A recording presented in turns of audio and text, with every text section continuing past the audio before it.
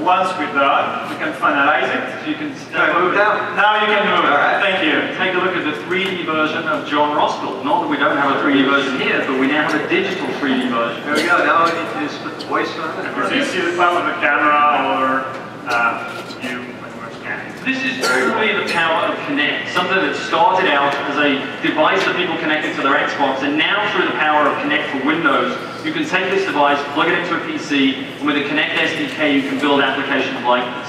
But Nicholas, we're intrigued by what this thing is over here, so can you explain what this is all about? Sure.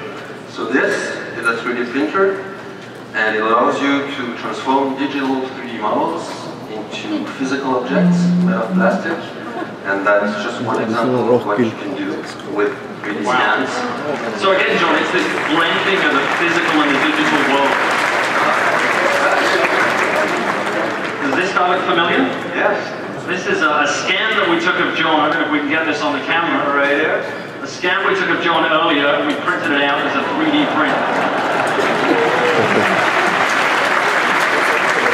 Very cool, guys. So it's not just about doing 3D printing. So these guys are doing some fascinating business applications with the technology, with the 3D printing technology. They will be down in the Solution Innovation Center. I encourage you to head down there, get yourself 3D printed, and take a look at Kinect for Windows. Thanks a lot, guys.